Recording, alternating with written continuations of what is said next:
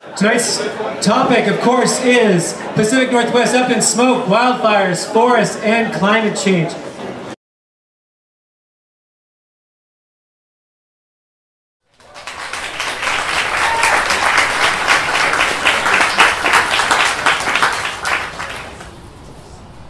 Thank you. Does this sound okay? I come from the part of the world where beer gardens are used for drinking, and if there's any audio, it's usually an accordion. So this is why I came to United States. That's the only country where they have science in breweries.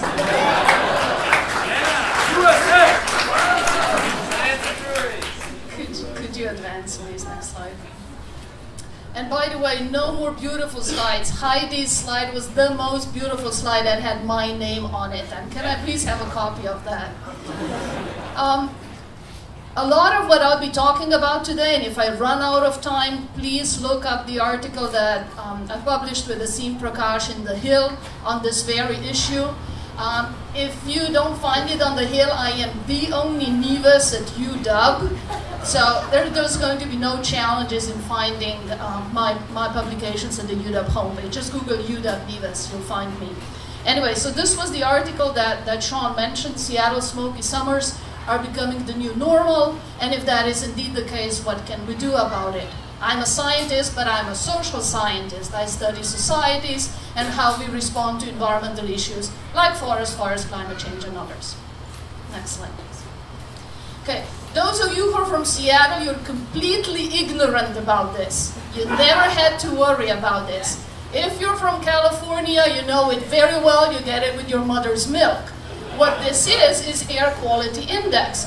What it tells you is that green's okay if it's yellow and you have asthma. I'm very sorry to hear that. You don't want to be outdoors if it's orange. You definitely don't want to be outdoors if you're 50 plus and so on. If it's red, look for a different country, okay? And we in Seattle, we're not used to seeing these numbers, but in August 21, I don't have a map, but I thought I'll give you a number. Actually, I do have a map. But first, sorry, let me just go back to the numbers. Those are the numbers from end of August. They're all in red. They're over 180, 170. That's not what we're used to in Seattle, okay? Air quality index in Seattle, we usually get 40, 25, not 170. My son woke up and exited the door and he said, he smelled and he said, this smells like Delhi, India. And he was absolutely right, because this is how Delhi smells in December when they're burning their rice paddies. Okay, it's organic matter burning, and that's what we had in Seattle. So those are the numbers where you don't want to be residing. Next slide, please. Okay, so again, a map we're not used to seeing. Those red dots are really poor air quality index areas. And we in the Pacific Northwest, we love the outdoors, we love the clean air. We're not used to red dots. So my question is, what are we going to do about those red dots? Next slide, please. I know you may think that it's not important. I know you may be fed up with the question of who done it. But in public policy, we do have this question, and we have to take it very seriously. So on the one hand, we had Secretary Zinke, who claimed that what we were experiencing is because of bad forest management.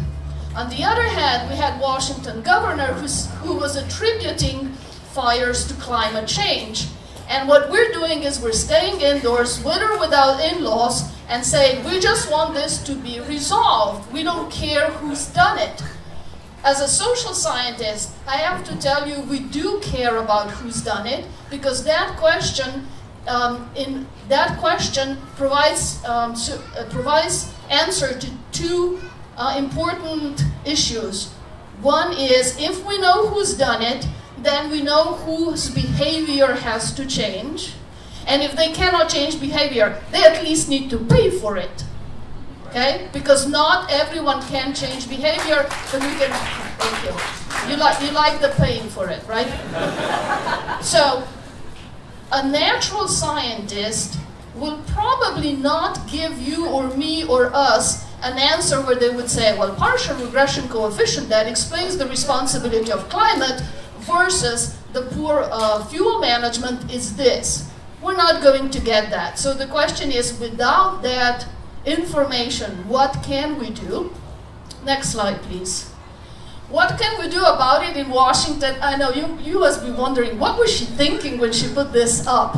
You can obviously not read what's on the left side of the screen, but what it is a part of the Initiative 1631 that specifies that 25% of the revenue that would be generated if 1631 were to pass, the 25% of that revenue would go towards clean waters and healthy forests. So we've not decided yet who's done it, yet we're generating funds. If 1631 were to pass, we would generate funds that would provide some funds to address the issues of healthy forests. So that's what's on the left, and you can obviously read in detail about 1631. On the right-hand side, just a reminder, we're already doing a lot about it. I have just picked up one agency, and that is the Washington State Department of Natural Resources. If you look at their wildfire information, you're going to see that they're working hard on industrial fire precaution levels. They're working hard on educating communities, working with communities to write plans that will help them adapt and adjust and respond when needed. They're providing information, they're setting up the information and alert systems. So we are working a lot on these issues in Washington State. The problem is not that many fires were from Washington State. So next slide, please. What do we do about fires in British Columbia, Oregon, and California? So my last slide here has 3 sections. The top section is what can governments, plural, do? What can environmental NGOs do? And we have many of them here today. They're all active on these issues. So if you would please help me and give them a hand, thanking them for what you're doing.